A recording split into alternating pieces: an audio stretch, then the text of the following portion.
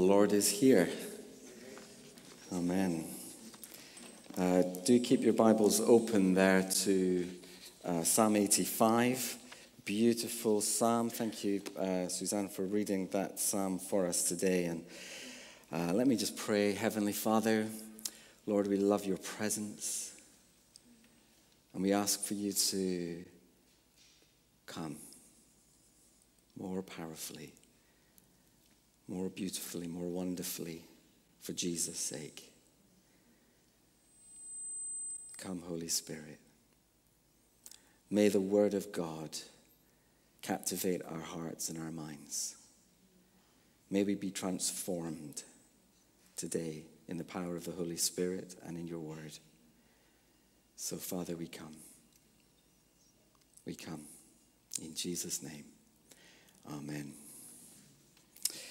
Well, I'd love to share my heart with you about something that's very dear to my heart, and that is the subject of revival. And today we're looking at the theme of how much we need revival. And this is something that I've been praying over since I was a teenager, really. It was a long time ago. But I do feel at this time, many churches, and I've talked to a number of churches, church leaders at this time, and a lot of people are struggling at the moment. A lot of people are struggling to reconnect at the moment. I've been talking to a number of people who feel a bit flat, who feel a bit discouraged, who feel the kind of emotion and the struggle of all that we've been through. And it's not easy. Life is not easy for a lot of people at this time. And I just sense that one of the things the Holy Spirit wants to do, in the picture that keeps coming into my mind, is of a spark. You know, like a spark plug, where the engine fires into life, and the spark that's needed for that to happen. And I just wonder whether for a number of us today, we need a spark from the Lord, spark plug, to ignite us again and to reconnect us to God and to one another. And we need revival. And that picture of the spark plug, you know, has been with me for a while, and I've been praying into it for myself. I've been kind of doing some writing recently, and as I've done that, I've been looking back in my own journal where I kind of note down some of the things the Lord's been saying to me. And as I read that through a number of years now, there's one theme that seems to come through, and it's funny when you look back at your journal, just what you notice sometimes. And one of the things I've noticed is the statement I keep repeating. And it's simply, and this is just for me, is in my journal, but I keep saying to myself, I need revival. I need revival. I need the spark of the Holy Spirit. And I think there's a number of us here today, I hope all of us, who would say, me too. I want that. I want more of God. I want to see more of God than I've ever seen before. And God is so good. He's such an awesome God. I think there's such a beautiful sense of the kindness of God here with us today. His tenderness, his compassion. There's that invitation Caroline gave at the beginning, and through the words Colin had of come. Come. Come all who are thirsty. And today, friends, I'd love us to come for a fresh meeting with God. To come, that encounter with God that changes everything. It is so true. When you meet the Lord, he changes everything. And we need that fresh. It's no use looking to 20 years ago, 15 years ago, when we were close to the Lord at that time. Now is the time. Now is the day. If anyone hears my voice, open the door. Now, today is the day of the Lord's favor. And it's something else so true. When we feel our weakest, that's when God steps in. And a lot of us might be feeling quite weak and feeble, but actually that's the time for the Lord to step in. That's the time for the fire of God to ignite in our souls. It's the time for the love of God to increase in our lives. That's the moment for the cleansing from sin. If you know that you have sinned, the Bible says, you know, if we confess our sins, God is faithful and just and will forgive us. I think there may be a number of people who perhaps for one reason or another are carrying around sin and shame and guilt for one thing or another. But the Lord just says, come to me. If we confess our sins, God is faithful and just and will forgive our sins. There is forgiveness. There is cleansing at the cross. And it's wonderful. This man, Roy Hession, who I'll tell you more about in a moment, he saw the East African revival in the 1940s. And he talks about revival as simply being the life of Jesus poured out into our hearts. That's revival. He said revival, sometimes people think of revival as like blowing the roof off the church. Actually, it's when the bottom falls out. That's revival. You know, Jesus said if a seed falls into the ground and dies, it abides alone, but then it produces much fruit. Revival is when you get like Isaiah, who saw the Lord in the temple. He said, woe is me, for I am undone. You know, some of us might feel a bit undone this morning even, but, you know, when we see the Lord, when we know God, when we encounter him in his holiness, in his love, in his grace, his awesome glory, when we see God, oh God, I am undone. I'm a man of unclean lips. Lord, my eyes have seen the King, the Lord of hosts. And that's when God sends us out and we see revival in our lives. I long for a church where we can all see God in a deeper way and know him in a deeper way. So this Psalm 85, is a psalm of restoration, a psalm of revival. It says it's really a psalm of return from exile. It's a psalm that came when the people of God came from Babylon back into the promised land, back into Israel. If you like to put history next to it, it's Nehemiah. You know, when they're bringing the people back into the land that God gave them. But the people are a bit depleted. The people are struggling. There is a broken wall. There is a temple that is in ruins. And so it's not a kind of jolly picture of restoration. It's a struggling picture of restoration. It's a depleted picture of restoration. Maybe that's how we might feel. But into that picture, God has spoken through the psalmist. And there's three things I want to share about this longing for revival from this psalm. The first one is that revival rests on the gospel of grace. And just let's read these first three verses. You, Lord, showed favor to your land. You restored the fortunes of Jacob. You forgave the iniquity of your people and covered all their sins. You set aside all your wrath and turned from your fierce anger. And it's so good that this is how the psalm starts. It's a psalm of revival and restoration. It starts from a place of grace. And the good news for us today, as we heard already, God loves you. The grace of God, the unmerited favor of God is towards you. None of us are worthy of that. None of us are good enough. You know, the Bible says all our righteousness is like filthy rags. So none of us can earn this grace. It's totally free and given. It says the Lord, you, Lord, have shown favor. And God has shown favor to you today, brother or sister. He's shown favor to you. The grace of God is with you. You can know the Lord by his grace and through his love. There's grace. There's also restoration. You restored the fortunes of Jacob. I love that song. He restores my soul, from the Psalm 23. And there is restoration for all who are hungry, for all who are thirsty, for all who are in need today. The restoration comes through Jesus, through coming to Jesus. All I can do today is point you to Jesus, where the restoration comes from. To kneel at the foot of the cross and say, Lord Jesus, have mercy on me.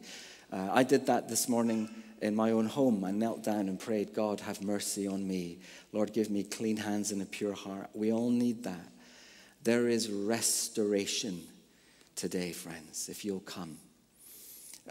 There's also forgiveness. You forgave the iniquity of your people and covered all their sins.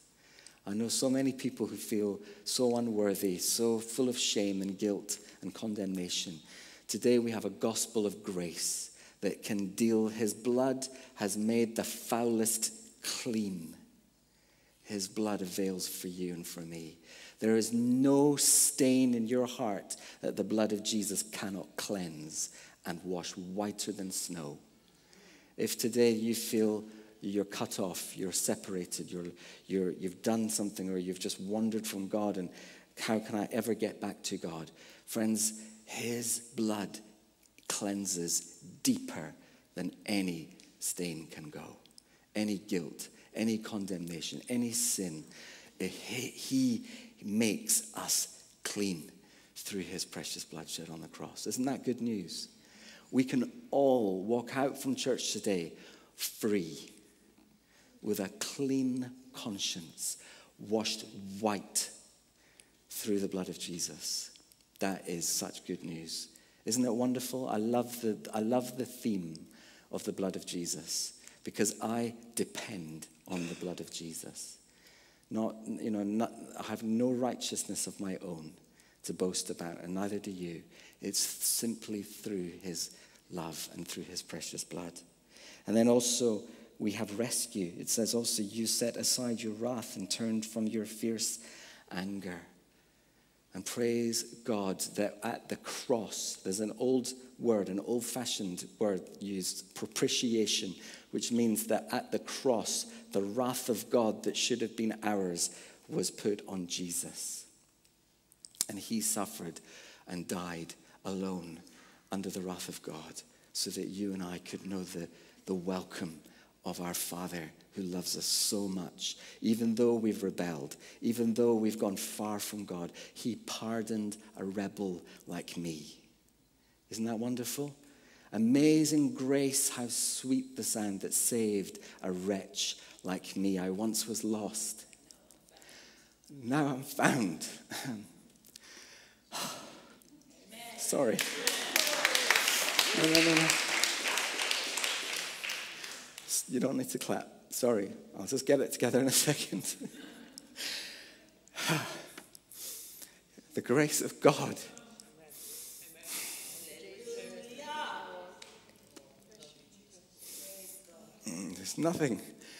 There's nothing we can do that stops him from loving us. And I know there's plenty in my life where I've needed to depend on his grace and his love. And I just want all of us today, nobody is excluded. The revival rests on the gospel of grace. And it's when we get our minds and our hearts really around the gospel and the love of God and his grace freely given, that our hearts burn within us, that others would know that, and that we share his love with others. And it's all at the cross. It's all at the cross. It's all at the cross, friends, today. So that's where revival takes us, to Jesus, to the cross, back to the cross. That's where we come. And that's the first thing I'd like to draw your attention to, is this gospel of grace. The second thing that revival does is, the emphasis here on, is how revival is obtained through prayer. It goes on. The psalmist goes on and says, "Restore us again, God our Savior. Restore us again." Do you hear the psalmist praying? There's that prayer, "Restore us again, O God our Savior." I can hear the passion. You can hear the urgency. You can hear the depth of longing in that prayer. "And put away your displeasure towards us. Will you be angry with us forever? Will you prolong your anger through all generations?" And then this beautiful prayer, "Will you not revive us again, that your people may rejoice in you? Show us your unfailing love, Lord, and grant us your salvation." These are beautiful. If we want to learn how to pray, You can learn through the book of Psalms how to pray. Because here we have an intercessor. Here we have someone who's longing to see God at work. There's not, we want, don't we, to see God at work. We've seen so much of our efforts. And now we want to see God move among us. Colin was praying about seeing the signs and the wonders of God. And the greatest sign and wonder ever is a soul that comes to Jesus for salvation. And then we also see the beauty of healing and forgiveness and reconciliation and all the wonderful signs of the kingdom of heaven on earth. So beautiful. There's nothing like the kingdom of God. It's the pearl of great price. We should give everything up for the kingdom of God. So beautiful. And one of our values as a church is living for the kingdom. And sometimes we live at such a low ebb rather than living for the kingdom of God. We live for our little kingdoms rather than his glorious kingdom. And Jesus has a kingdom that he wants us to live for. Revival comes from God. It says, restore us again, God our Savior. We're looking to God for all that God wants to do among us in his power. It's not going to come from us. It's not going to come from organization, rather through agonization. It comes through the Holy Spirit. I always remember the first stories I heard about revival was and I've probably told this too many times, but Christine and Peggy Smith from the Isle of Lewis, the older ladies who prayed and prayed because they had a vision from the Lord. There were churches with no young people in them. And those ladies caught a vision for prayer. That's how they could respond. And so they prayed for 4 months, they prayed.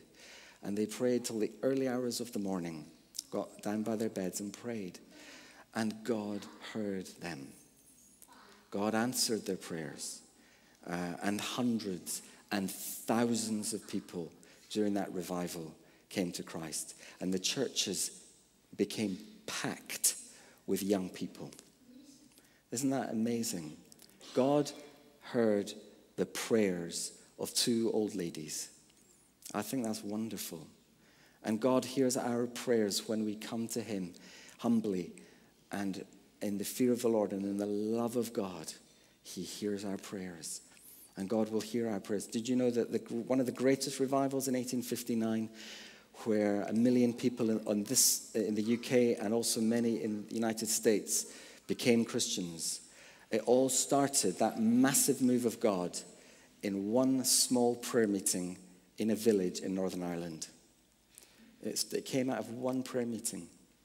And sometimes we believe our prayers are just so impotent.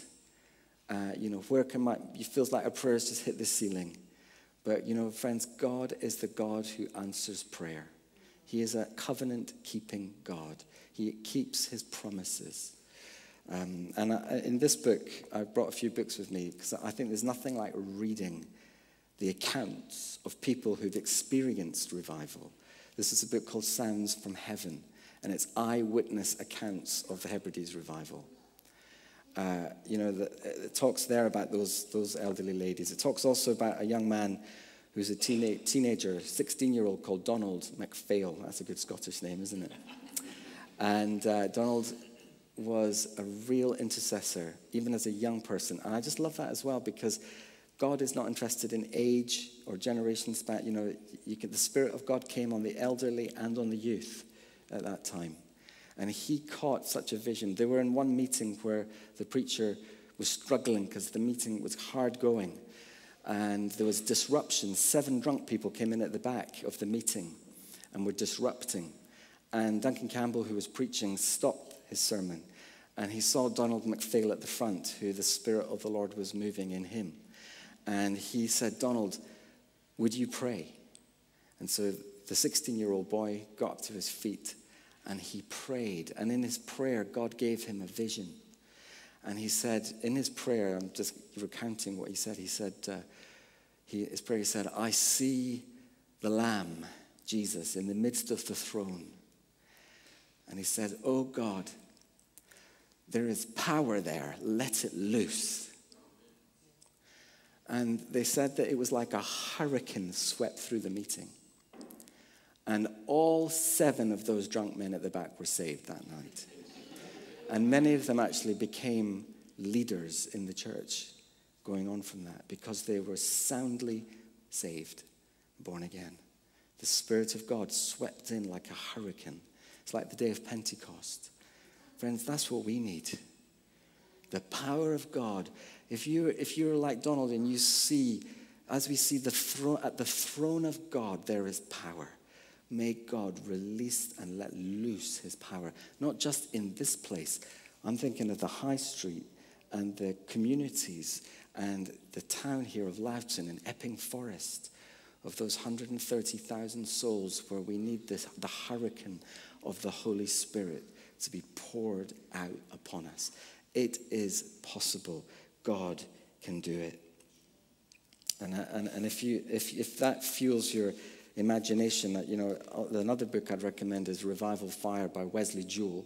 And in this book, he gives summary accounts of lots of awakenings and revivals through, not only in the UK here, going back to Wesley, Whitfield, Jonathan Edwards, but also, in different countries, whether it be China or Korea or India. There's been so many outbreaks of the Holy Spirit through the years, and it's a wonderful book to ignite your faith as well. This one's also by Roy Hessian from the East Africa revival in the 1940s, which I've just started to read there, and I'm loving that one. But a revival is obtained by urgent prayer. Urgent prayer is the closest I've ever really seen to this. When Caroline and I were at university around about 1994, I remember I was the prayer secretary of the Christian Union then, and we used to gather for prayer, packed prayer meetings with such an atmosphere of the kingdom and heaven in that room, and people would just cry out to God. And there was a season that we went through university when people were just becoming Christians left, right, and center, and it felt like prayers were just being answered, and there was such an atmosphere of eternity in everything. It was like God was everywhere. That's the closest I think I've ever seen. And I think there's so much more than that because of what I've read, because of what the witness of the church through the years. And so let's catch that vision for the dynamite power of prayer. Prayer, to kneel, is the place of advancement in the kingdom of God. It's not how busy or the programs that we can produce. It's the prayers that we offer where the power is. And may God lead us to pray. And then the last thing, we've talked about the gospel of grace. We talked about urgent prayer. And then this psalm also describes for us the result, or that revival results in transformed lives. Here's the description that we get in Psalm 85 of God's restoration. The psalmist says, I will listen to what the Lord says. I just want to stop for a second when he says, I will listen to what God the Lord says. That's the most important thing about us, is what is God saying to us. Not your circumstances, but what is God actually saying in the midst of the circumstances. We're very good at listening to the tape in our head about our circumstance and our problems.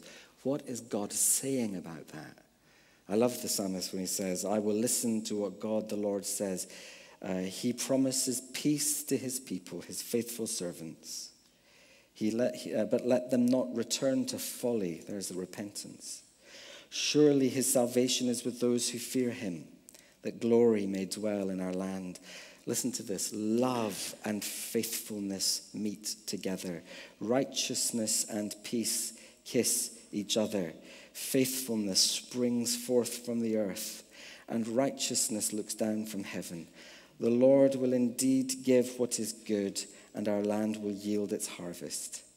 Righteousness goes before him, and he prepares the way for his steps. And what I read there is just the beautiful description of the kingdom coming and transformed lives. You read there of peace. So many people today we're living in a crisis of fear, helplessness, hopelessness, isolation, of people who are sort of in a flat spin, really, in their emotions and their hearts and their spirits. And Jesus is the Prince of Peace. And of the increase of his government and peace, there will be no end. And as Christians today, we have direct access. Peace is not just a concept, it is a person, the Lord Jesus Christ. He is peace, the Prince of Peace. And peace, this is one of the first things here, revival. Revival will bring peace. Peace with God, most importantly, and peace with one another. They had one of the feedback comments we had a lot in the survey that was taken in the church, and we will come back onto that soon. Don't worry, we haven't forgotten about that. But was a desire for fellowship and love. So love one another in this church. I thought that was wonderful. May we want to be a church where we love one another and there is peace between us. When I've spoken to people from revivals, one of the things they said to me is one of the reasons the meetings went on so late into the morning, 2, 3 o'clock in the morning. One lady said to me, it was because we couldn't bear to part company from one another. The fellowship was so strong. The sort of bond of the Spirit and the bond of peace was so real that people, you just don't want to go home. Don't you want that? I want that. It's more than just pull our socks up and try to love each other a bit better. That's a gift of the Holy Spirit. When the Holy Spirit comes, fellowship. They gave themselves to fellowship, the peace of God resting on a community. That's so attractive. No wonder you don't have to advertise a fire. That's so attractive to the community. They want that. We want that. And revival transforms lives. And peace is one of the ways it does it. And then also there is salvation. It says there, surely his salvation is near to those who fear him. That's why, again, the gospel is right at the center of revival, Jesus. I know we've spoken about that already, but also love. Look, he says, love and faithfulness meet together, righteousness and peace kiss each other. These 4 beautiful things. Revival will bring love, faithfulness, righteousness, and peace. Doesn't our world, don't we feel so dry and like in a spiritual desert, longing for those things? Righteousness, faithfulness, love. We're like in a parched land. It's like that. So whenever you've been really, really, really thirsty and you need the drink, as Colin was bringing that word of us today, Jesus says, it's when we drink of him, we drink of righteousness, faithfulness, peace, love. That's what our world is calling out for today. And also goodness. It says the good salvation, faithfulness springs up from the earth. Righteousness looks down from heaven. The Lord will indeed give what is good. Isn't that wonderful? In our time, the times in which we live, the hand of the Lord longs to give good things, that we may know his love, his grace, his favor. And then it says, we're coming near to an end, but then it says, and the land will yield its harvest. Many people will come to Christ. Hundreds and thousands. Are we getting ready for a time? We're all going to be needed for discipling people left, right, and center to share the gospel and to lead and disciple people who come to Christ. This is the kingdom of God transforms lives. Revival changes lives. And in the state of our nation today, where truth is something that is totally subjective rather than something real and true, where there's so much poverty and addiction and violence and fear in our world today, don't we need righteousness and faithfulness and love and peace? And even in the church, as we look around the church in the UK today, there's a grievous sort of redefinition of the gospel happening, which is kind of just a sticking plaster Jesus really, rather than a full gospel that we need. And there's so much consumer Christianity, self-centered approach to faith, relativism, even in the church, ethics, the ethics of the kingdom of God. We're now calling good evil. That which is good is being called evil, and that which is evil is being called good. It's not right. And the Lord wants to bring his kingdom in so that we will again see righteousness and holiness and purity and love again established. That's what happened. In Wesley's day, England was on the verge of the same kind of revolution that happened in France. And the only thing that turned the tide was the revival that took place. That's what changed society. After Wesley died, 72,000 people had become Christians. And then in the few years that followed, it multiplied sixfold. Isn't that remarkable? In Wales in 1904, 110,000 people became Christians. That changes society for the better. And we realign ourselves. Has anyone felt the grief in your heart of how our world is rebelling against God in so many different ways? This is the way back. It is through an awakening and an outpouring of the Holy Spirit. So transformation of society, salvation for eternity. But it's summarized in that one statement, verse 6, that I want to leave you with. Will you not revive us again? Will you not revive us again, that your people may rejoice in you? That's a beautiful prayer for us to adopt and say, Lord, will you not revive us again, that your people may rejoice in you? Amen. Maybe stand together. Maybe stand.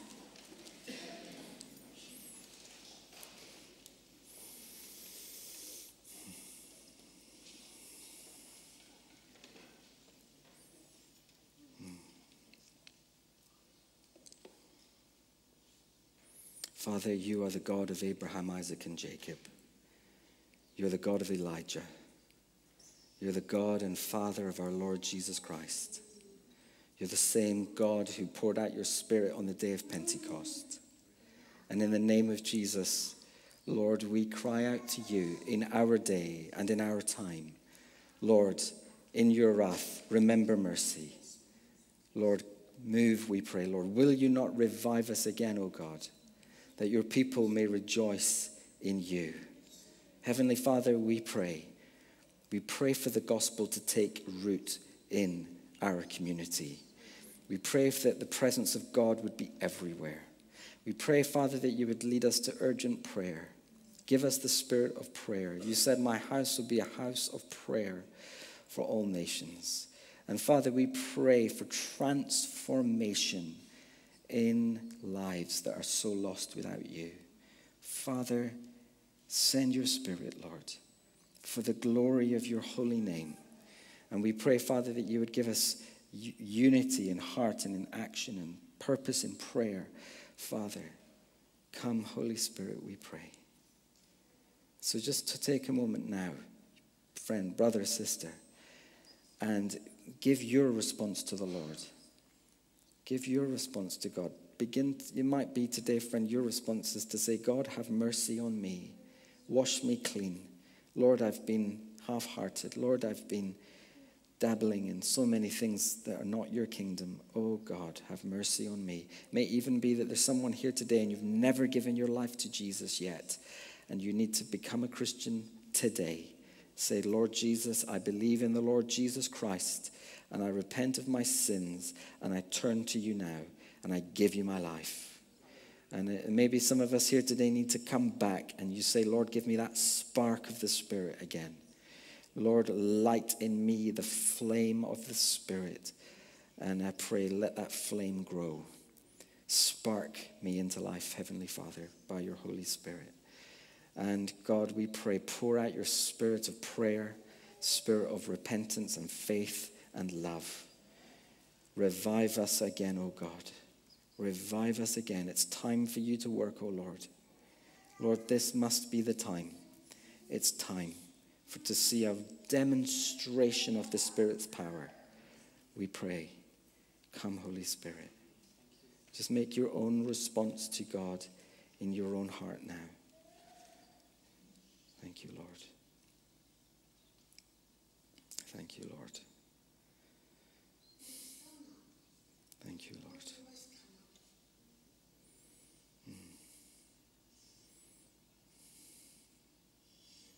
Thank you, Lord.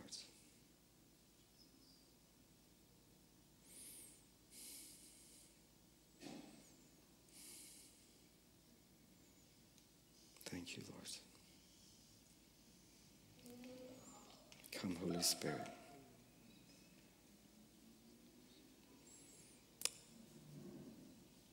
Let us be people of prayer. I just sense that the main thing the Lord wants to do is call us to prayer.